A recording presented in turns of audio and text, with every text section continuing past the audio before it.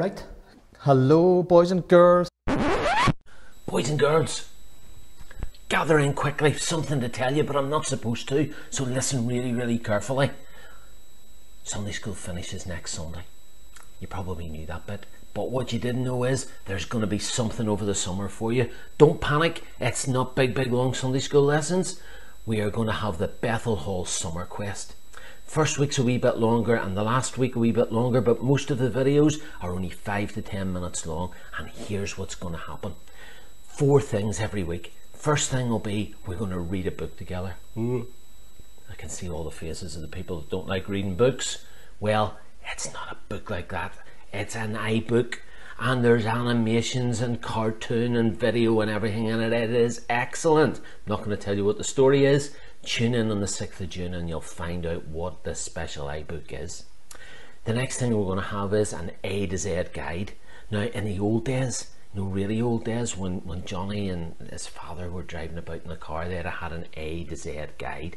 All the street names from A through to Z in every town and every city. And we're going to have that, but they'll be Bible verses. So we're going to have one for each letter of the alphabet, and we're going to learn those over the 10 weeks of Summer Quest. Next thing you're going to have is a song, and the song will help to remind you about things that we've maybe heard in the story that week. And the very last thing for you all to remember is there's 8 clues hidden, and you have to watch really carefully because they're only on screen for a few seconds. And if you gather the 8 clues, then when Sunday school starts back after the summer, bring all the clues together and there's prizes to be won. Brilliant. So we're going to have that. Now, go and tell all your friends. Tell them to tune in from the 6th of June, but shh, don't let on to Johnny I've let the cat out of the bag about what's going to happen. Okay, see you all soon. Bye. Hello everybody, how are you? Hope you're well. For this week's Sunday school, these will maybe help with the story later on, and we'll see if you can work out what the story is before that. But great to be back. Only next week left of official Sunday schools, and then it'll be a summer series that we're bringing out, and we're looking forward to putting it online for you. It'll be a wee quest, it'll be a bit of a quiz, and at the end then it'll, all being well, lead back into the resumption or the starting again of Sunday school in September. All being well, God willing. But great to see you back. We're looking forward to it. But this week it's me. So without any further hassle, we'll just say a prayer, and then there'll be a wee tiny verse coming up, all being well, and then a song, Everywhere Around Me. We played it last week, we'll play it this week, and then next week as well, and then we'll be straight into the story. So after 3, 1, 2, 3. Our loving Heavenly Father, we give you thanks for all the blessings you've given us. We give you thanks for the boys and girls and their families that will be watching, Lord. We thank you that they've stayed with us for the entire duration of lockdown, Lord. It hasn't been easy on them, and it certainly hasn't been easy on their folks, Lord. And we pray for them and continue to pray for their health and well-being and safety. For all those who are watching, Lord, we give you thanks, and we pray for them in their individual circumstances, that you'll bless them and that this will be a blessing to them. In Jesus' name we give you thanks for all these. Amen. Right, so see you soon.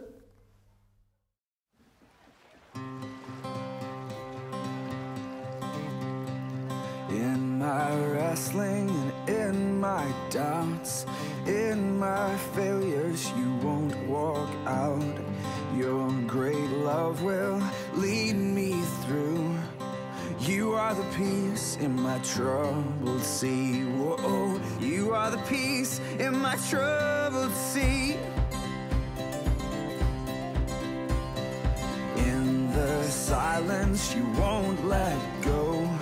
In the questions, your truth will hold. Your great love will lead me through. You are the peace in my troubled sea. Whoa, you are the peace in my troubled sea. My lighthouse, shining in the darkness, I will follow you. Oh, my lighthouse, my lighthouse.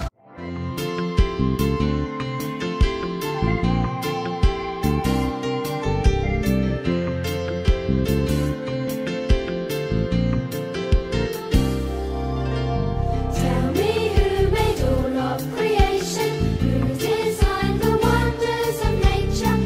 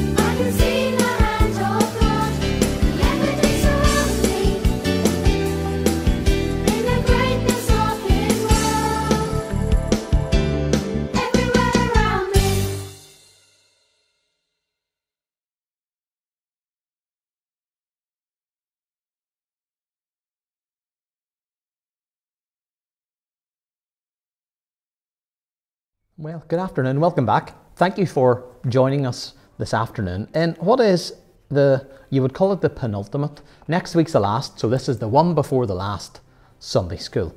Great to see you. Thank you so much. This week we've been looking at, well, I suppose we should say the last few weeks, we have looked at a few of the miracles of the Lord Jesus. We have looked at when he was able to heal people, both physically and maybe in their mind as well. And we've looked at other circumstances where he's performed miracles. It's been really excellent to understand that. Well, this week we're going to look at another miracle of Jesus. And maybe the flippers will hopefully have been a clue to you that it's something to do with water. Now, there's some miracles that Jesus has done that, well, he turned water into really good drink, really good wine at a wedding. We know that much. In fact, we've covered that in Sunday school this year. But there are other miracles involving water where, if you remember, he calmed the sea. That's another great one. Well, this one, it's found in 3 of the 4 New Testament Gospels. It's found in Mark chapter 6, Matthew chapter 14, and John chapter 6. So if something's once in the Bible, it's pretty important. But if it's 3 times, well then, it is really, really interesting and really important and something that we can learn from. Now, Donaghadee as a town, you know fine rightly, has a big heritage in the water. And if you look up here on the Bethel Hall online, we have the lighthouse there, the harbour. We know what it's like to be at the seaside. And the people in this story definitely knew what it was like to be at the seaside. Nothing really would surprise them a great deal about the sea because they're years there. They're very experienced. But I'm going to read it, and there'll be pictures as well to illustrate it. Thank you for those. From the Children's Bible. It's described as number 283, walking on water. When the enormous picnic was over, and we'll have a little look at that as well next week. When the enormous picnic was over, Jesus sent the disciples ahead of him, back across the lake. Some of the crowd still clustered around Jesus, cheering and shouting. They wanted to make him king there, then and there. It would be a fine thing to have a king who could provide them with free meals. Well, who wouldn't like that? That'd be brilliant, wouldn't it? Kindly but firmly, Jesus refused and sent them off home. Then, as night fell, he climbed the hill overlooking the lake to be alone with God his Father. Meanwhile, the disciples were struggling desperately against a strong wind. Of course, in those days, it was sailing ships and sailing boats and oars as well to row them. And hopefully you've seen the picture of the folks down the harbour who swim across the harbour. Have you seen that? Whoa, what a distance. It's incredible. You'll maybe see it later. I haven't quite decided where to put it in the story yet, so, well, if you've seen it, great, but you'll see it in a minute. Meanwhile, the disciples were struggling desperately against a strong wind. However hard they rowed, they made no headway. They weren't making any progress. From the top of the hill, Jesus could see the little boat and picture his exhausted disciples. Isn't that just like a picture of what God sees us going through now? People are exhausted and they're fed up. If you're a teacher in secondary school, you're doing centre-determined grades. You're trying to get the right exam grades for the pupils that you've taught for maybe 5 or up to 7 years. Exhausted doing that. It's a hard task. If you're in primary school, well, last year's transfer was cancelled, and what's going to happen to this year's? And there are all sorts of things and all sorts of queries that are in our minds for this year. People are fed up wearing masks, fed up being restricted, exhausted with all the things that you have to remember to do, to sanitize your hands. Do you know what? God sees that, and he understands it. He knows what it's like to be exhausted. He would go to them, it says, but when the disciples saw a mysterious shadowy figure coming towards them across the lake in the moonlight, they were terrified. So they're out on the lake, there's a shadowy figure coming towards them, and they're terrified. It's a ghost, they cried. Their tired nerves could stand no more. Then a familiar voice rang out, "Don't be frightened, I am coming to help you." They could not believe it. Imagine rubbing their eyes, trying to see for the spray that was getting in the way. rowing furiously to keep the bow of the boat into the waves. Otherwise, it would possibly rock and there would be water getting in and it would maybe sink. Oh, what a tiring task the disciples had. What a tiring time we sometimes have. And yet we have the assurance from Scripture that Jesus says he's coming back. He's coming back. Don't be frightened if you're a Christian out there. I'm coming to get you. I'm coming to help you. And that's what the Holy Spirit does. It helps us because it lives in us. They could not believe it, I'll say again. If it's really you, Peter called back, tell me to come to you. Oh, Peter's a great character, isn't he? He's the one that sort of says it as it is. You might say there's no back doors in him. If he says it, he means it straight away. No messing. He's not going to muck about. He says it. Tell me to come to you. All right, Peter, Jesus answered. Come on. What would you do in those circumstances? Well, Peter, he said, class, I'm going to go. Even though it defies or it goes against all logic.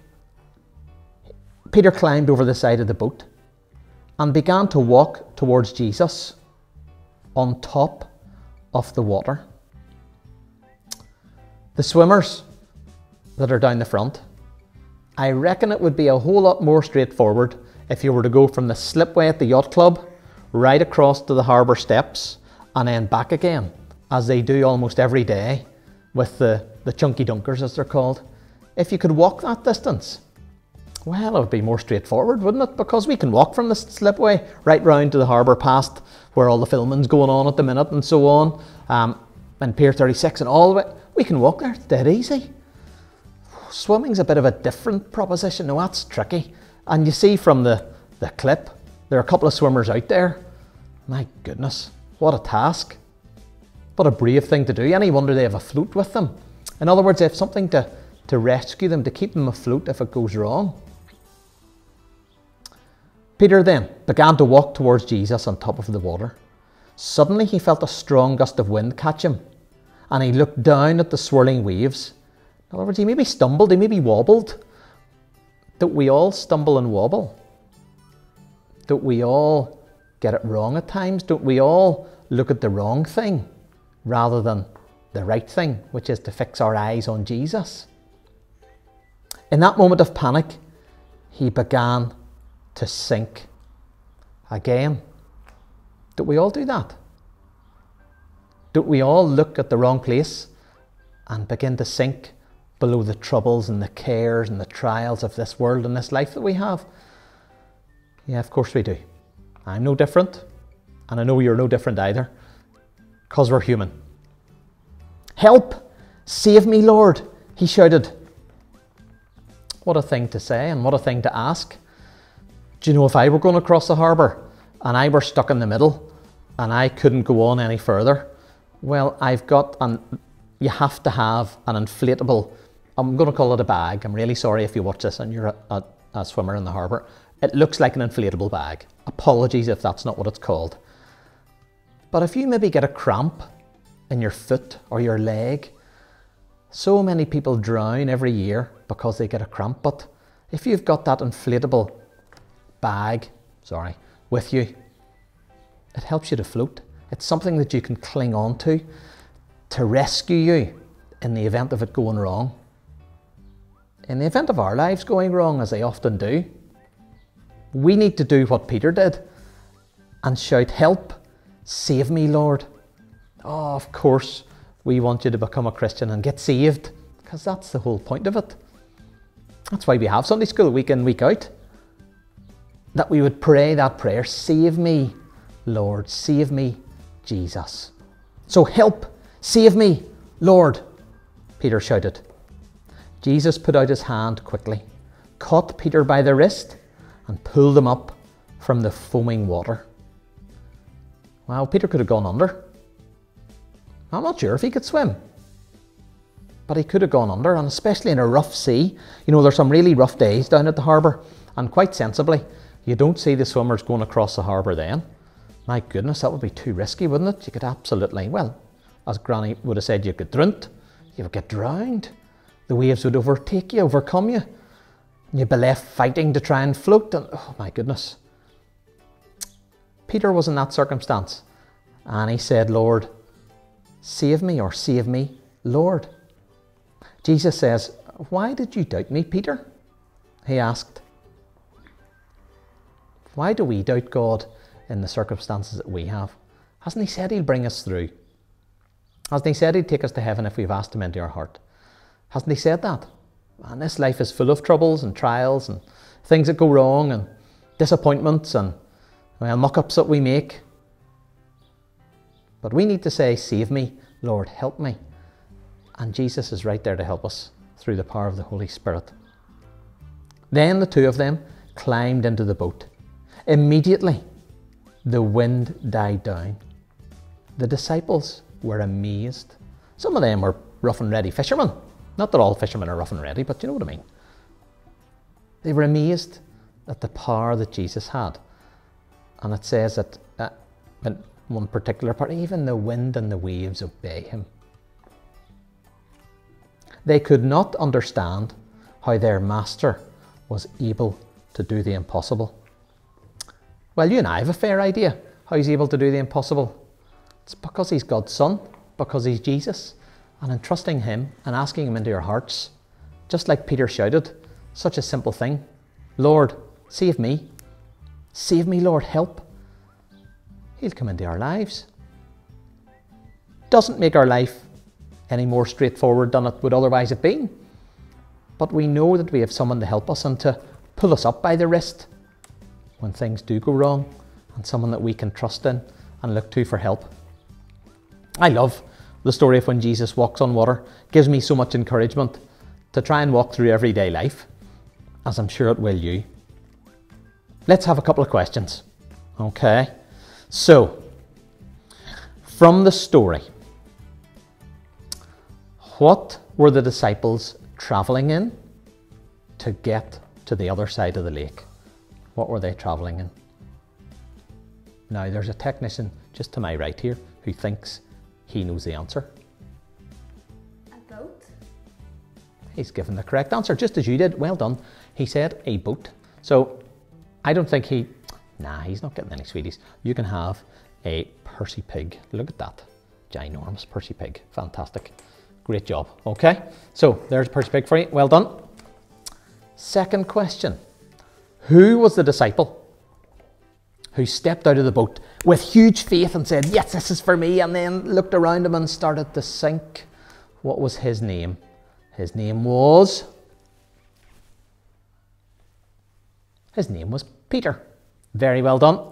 These are from Thornton's. Other varieties are available. Thornton's, and they're very particularly nice chocolate sweeties. So you'll enjoy a wee non-existent one of those. Great job. And then, will we do a third question? Yes, I think we will. This one. What did Jesus say to Peter whenever he reached down and grabbed him by the wrist? What did he say? He said, Peter,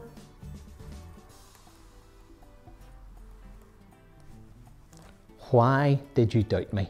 Exactly. Very well done. These ones are Starburst Minis, this one, so I'll give you 3 of those. Right, so having had an enormous number of sweeties so far, well done on that. Thank you for joining us this week. We'll close in a little bit of prayer, and then next week we'll have a little bit more information about what's happening through the summer, and we'll look forward to those. Let's pray. Heavenly Father, we give you thanks for the many lessons that we can learn from the miracles of Jesus, and how in these circumstances the Lord Jesus was able to rescue and save Peter. Help us to learn and lesson, Lord, that we need to speak to you and to cry to you when we're in trouble, Lord, but also, more importantly than that, Lord, that we need to ask for salvation. Bless the boys and girls this week as they go to school. Bless the teachers as they educate them. Bless the parents as they look after them at home, Father. We give you thanks for all you've done. In Jesus' name, amen. Right? Thank you. We'll see who's coming up next week, and you'll look forward to that, the final week of Sunday school. God bless.